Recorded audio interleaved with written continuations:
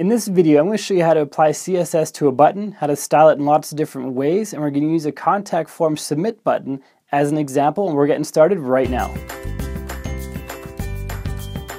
Hey everybody, welcome back to another video. It's Bjorn from WPLearningLab, where we help you learn WordPress better so you can earn more for yourself, for your clients, and for your business. And if it's your first time here, make sure to hit the subscribe button right now, then hit the bell notification icon so you're notified when we publish more awesome tutorials for you. With that out of the way, let's head over to the screen capture so we can start styling that submit button right away. I'll see you there. To change the CSS of a button, what I'm going to do as an example is a submit button for a form, which is most commonly used as a button. And what we have is on this page here, a basic contact form 7 form. At the very bottom, I have a button. It says get instant access, and it's gray background, default styling, very ugly. And over on the blog, I've got a post where we have code to style nearly anything on contact form 7. I'm just going to copy this first one, which is the submit button styles CSS. It's going to copy that, and what we're going to do is put it into the theme options panel for this website. So I'm running the Divi theme on this site. If I go to the theme options under general, at the very bottom, it has a custom CSS section.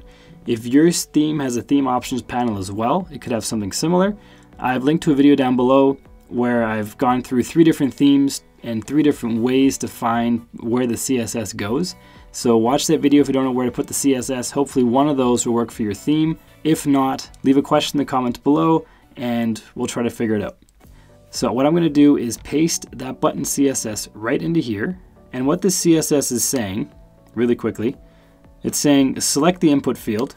If you don't want to use this button as an example, you can use anything else. So if we go back to the form and we inspect this element here, we can find the class for that element.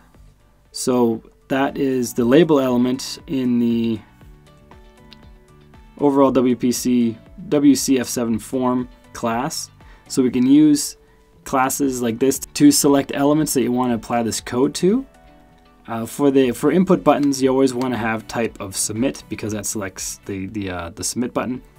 So for the submit button, what we have here is the padding, 15 pixels on the top and the bottom, 45 pixels left and right, background color of red, text color of white, font size of 30 for the text, font weight of bold, no border on the button. The cursor is to be a pointer when someone hovers over the button. And there's a web compatibility radius, border radius of 5 pixels, and a regular border radius of 5 pixels. And this is the styling for a button. I'm going to click these changes and show you what this looks like. Head back over to the form. And if you remember, it was this gross gray down here. If I refresh this page now, we have a nice flashy button that looks much, much better. That may not be how you want it to look, but if you go in and use the selector to select your button properly, and you can either use this code as a start, or you can put your own CSS code in there, you can make that button look however you want it to. And that's how easy it is to style a submit button, and any button in general. These styles can apply to any button. I hope this video helps you. If you haven't yet, make sure you hit the subscribe button, then hit the bell notification icon so you're notified when we publish more awesome tutorials. If you want some free WordPress resources, click that card that just appeared up in the top right. And until next time, keep crushing it with WordPress, and I will see you in the next video.